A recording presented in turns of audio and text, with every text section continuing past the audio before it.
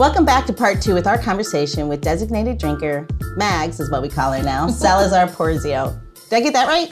You did. Woohoo! She is the curator from the Division of Home and Community Life at the Smithsonian National Museum of American History. I got that one right finally. So if you've missed part 1, go ahead and belly back up to that bar and give it a listen first. We promise to save a seat right here for you. So in part 1, you shared your unique family history, and we touched a little bit about what it means to be a curator at the Smithsonian and a little bit about Day of the Dead. But really, right now, I really want to jump right in. Let's dispel some of these misconceptions because it is such a beautiful holiday, and it's very important to me. And I want everyone to understand and appreciate it. So please, let's jump right in. Absolutely. Well, you know, as I mentioned, Dia de los Muertos, or Day of the Dead, is not Halloween. It's not on the same day. Halloween. It's not even the same day. No, it's not. But it happens around the same time, and it does have skeletons, and and I feel like that's where where people get confused maybe a little bit. Yeah. But Halloween is October 31st. It is. And Dia de los Muertos is November 1st, and sometimes also November 2nd. Yeah. And the history there is actually really interesting. Dia de los Muertos actually is rooted in Mexican tradition, but also Northern Central America. The Aztecs, the Mayans, and the Toltecs, they actually, celebrated, the lives that have gone before them. They celebrated their ancestors in the fall, and this was kind of linked to the cyclical nature of, the crops of agriculture. Yeah. And so, you would harvest the crops in the fall, and then, from the kind of buried seeds and the dead crops would grow new in the spring. And so, this was just something that they celebrated, and then, the Spanish came. Yeah. And with the Catholic traditions, yes. And the Catholic holy days of All Saints on November 1st and All Souls on November 2nd, kind of got combined with this same kind of tradition for celebrating, your ancestors. Good old assimilation. Yeah, good old conquest and colonialism, right? A lot came with that, obviously, but we celebrate now Day of the Dead and Dia de los Muertos on November 1st and 2nd, and it's kind of combining those different traditions, which happened a lot with Spanish Catholicism and those traditions, Anyway, so, we think about Dia de los Muertos as a celebration of life, you know, and you are celebrating your ancestors and thinking about them and welcoming them back. And you can do that with ofrendas or altars, where you maybe will place a picture of your loved one. And then the other thing about altars is that you have to put things like that were important to them, right? Yeah. And that's kind of the fun about it. Like now that I have a little one, he's 6, and we decorate the altars together, and nice. We put up for my grandpa, he was a beer drinker, so we make sure we have cerveza there, and also his pipe, because you gotta have the pipe for him. Yeah. But yeah, so you're supposed to put something for to celebrate kind of like the earth, wind, fire, and water, and so you can actually put water out. Yeah. We put beer. Yeah. No, I put bourbon out for my mom. There you go. Yeah, my mom. I put bourbon out for my mom. I put my dad's favorite cookies. Because it was different. My dad wasn't a drinker, so that was his. So I do an altar every year for my parents, and typically it's those things. I think about what they liked, and someone's like, you should put cigarettes out for your mom. And I was like, no, I can't do that. Well, we put a pipe for my grandpa, so yeah. Yeah, but so you put out the things that they like, and part of that is also telling stories about them and remembering them. For wind, a lot of people put out like the papel picado, the cut paper. Yep. For earth, usually people will put out bread or food that they liked. There's the sweet bread, pan dulce, that people like to put out. And then for fires, sometimes people light a candle. I have lots of candles, lots of flowers. Lots of candles, lots of flowers, marigolds, cempasúchil, which is like the kind of indigenous marigold flower. Those have this incredible scent and color. And so, the scent and the color is supposed to draw them to welcome them home. I guess I put out flowers that my mom liked. I do put marigolds out, but I don't know that I get really scented. Mine don't seem to have a lot of scent. Yeah, maybe sometimes. I gotta try. Yeah. Maybe I'm just getting the wrong ones.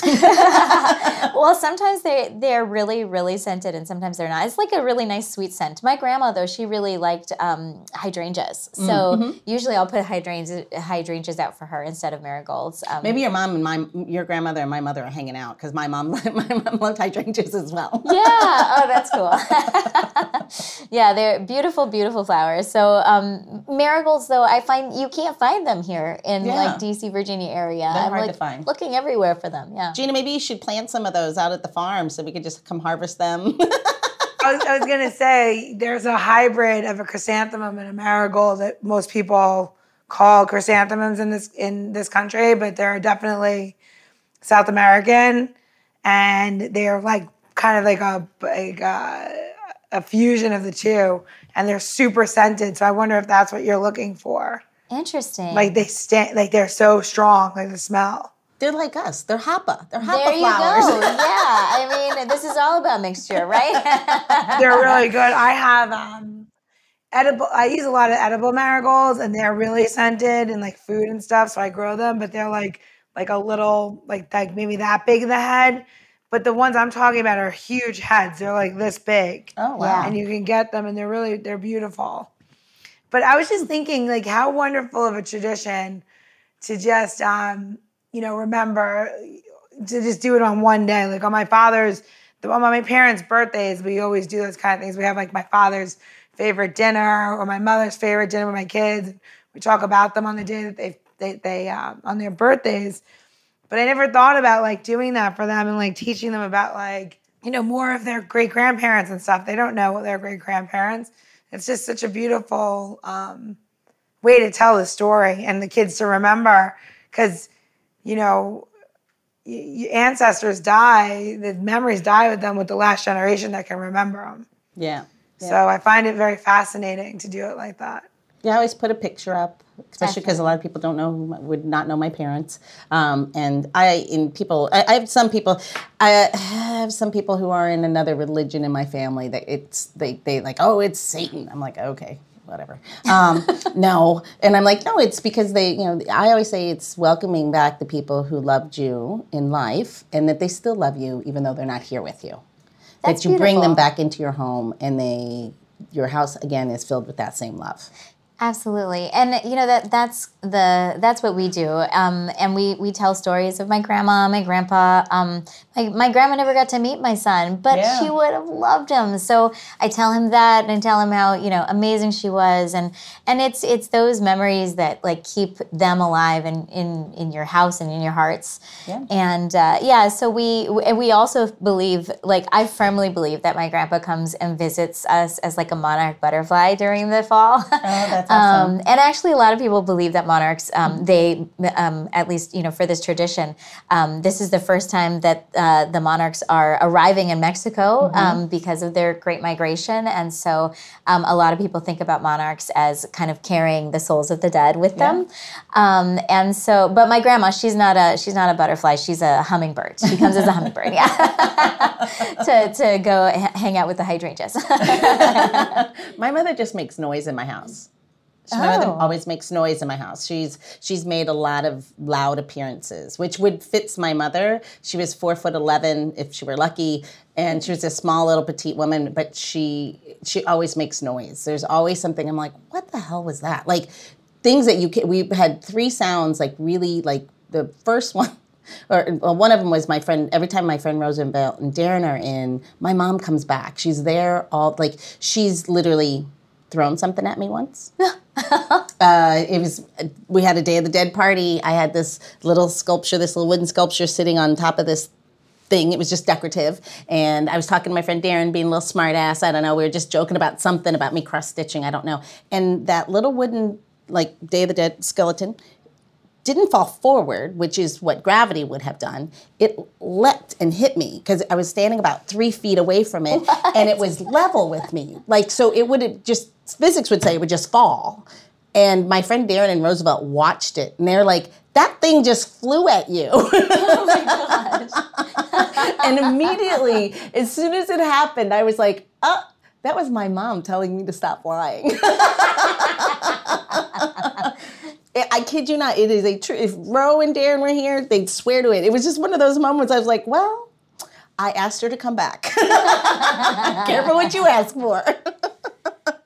Oh, wow. That, I do feel like this is this moment where, and I think this was part of the tradition and the belief was that, during this time of year, there's like less of a barrier between the dead and the living, right? Yeah. So maybe your mom's taking advantage of that. I think so. Yeah. So on that note, Gina, what do you think?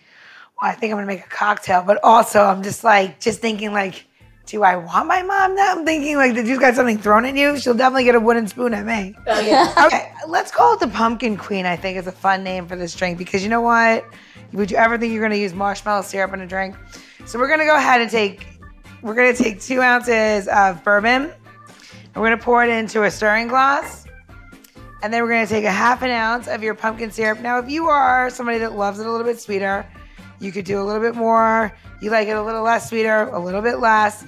Again, you're making these for yourself and your friends, so you can do it the way you like it. Now we're gonna take 3 dashes of Angostura bitters, or something that you might like that's a little bit different. If you have like a little bit more of a pungent bitters, like blackstrap molasses works really good. I just happen to love Angostura bitters and everything because I just think it's delicious, and maybe it's because I'm used to, but I always kind of mix up like 2 different flavors. And then we're going to take this, fill it with ice 3/4 of the way, and we are going to stir it for 30 rotations. And again, you want to stir it so that you get the ice to melt. You don't want to give it not enough stirring. So if you can, I don't know if you can't see because you're in another room. And we're going to put this over fresh ice, which I have large cubes today. And then we're going to garnish this with either a you can make this as fun as you want. You could put a marshmallow in there and make it all pumpkin-y. But you definitely need like a little hit of citrus. So what I'm going to do is put a little 1/4 round of orange on there. And if you want to, if you don't think that you need it, then don't use it. But I totally love it, and I think it's just really fun. A little bit of orange zest, pumpkin, orange, all the things. And then we'll put I already lost them. We'll put a marshmallow on. I lost my marshmallows. A marshmallow. But now I'm gonna give you the trick, right? You want another trick to this. If you have marshmallows and you have this glass and you want to put it on there, one thing that you could do to make the marshmallow stick where you want is kind of just wet it ever so lightly so it becomes glue. And you can stick it onto your glass. And then it will sit there like a little, like garnish, like floating in the air. Very magical. Gina, that drink is delicious. It is definitely Day of the Dead worthy. How did you? And then some. Let me see how you stuck your pumpkin. How'd you stick your marshmallow? I just cheated and I just cut it. Floating. Because I had already done it. I did this before you said make them wet and dry. I was a little quick on the draw. But I love how you do that. I'm gonna try that. That's really cool. So you just dampen so everyone knows, just dampen the marshmallow, almost said mushroom, and attach it to the inside of the glass.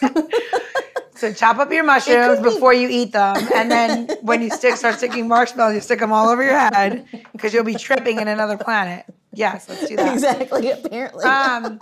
Here's another thing too. If you're gonna have a Halloween party or Day of the Dead party or something like that, and you want to have a little bit of fun, using these like beakers and stuff, they're super cheap.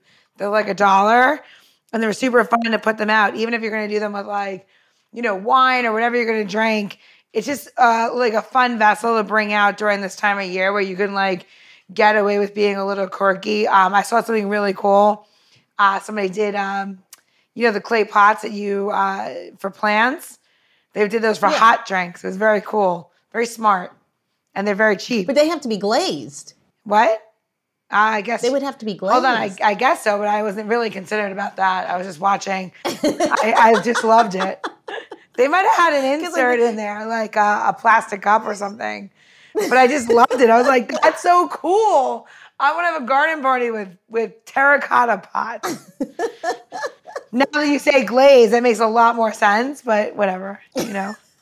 As I'll have clay around my lips, like whatever. Well, the other thing is, it would eventually just like leak right out of the. It would just absorb into the pod. So, but where are they going to go get the tips and tricks that don't put drinks in terracotta pots? Well, I don't know then. No, I'm just kidding. You can go to Designated Drinker show for the cocktail recipe and tips and tricks, and follow us on Instagram to see the tricks. And you can follow along if you have any questions. Yeah, shoot us a question. We're happy to answer it. Absolutely. So you're gonna put that in your on the altar. I could actually make that drink for my mom. That would be a good drink for my mom on the altar. Oh, this is a great idea. Well, my grandpa, he was a doctor of beer, so he was the first doctor in the family. He preferred beer to pretty much anything else, including water. Yeah. So we definitely do beer for that. But I'm going to take this and use this as my designated drink for our Dia de los Muertos celebrations. That's awesome. That's awesome. So, you were saying that there were some things happening at the museum that we might want to mention. Some new things that are happening. Yeah. Happening this season. Well, we're doing a lot of incredible things. We just celebrated Latino Heritage Month from September 15th to October 15th. And now we have Dia de los Muertos celebrations with the new National Museum of the American Latino. Ooh. Yes, and the National Museum of the American Indian. They always have an amazing celebration for Dia de los Muertos. Oh, that's awesome. That's awesome. Gina, you should take the girls. Yeah. They would love that. Did you know that? No, I don't know everything that goes on. The Smithsonian has a million things happening at every given moment, which is amazing. I know. And I love that too. It's like my kids, especially like they get out of school early sometimes. Like we'll go down to the city and I drag them through a museum and they're like, I don't want to go. And then we get there and then they're like, I don't want to leave. I'm like, you guys are so annoying. However, make your kids smarter and bring them to museums and do all that and support them. Support the museums. It's very important. Yeah, no matter where you live, no matter what part of the country you are in, the museums. I mean, local or big, of course. And even find the little ones. Sometimes you like in the area I live in, there's a bunch of like little tiny museums that you might be done in 30, 40 minutes or maybe a little more. But it's like you walk in and if you don't learn something, you're not doing something right. There's got to be something you don't know that you could just even the smallest tidbit of history could help us all, I think, just a little bit.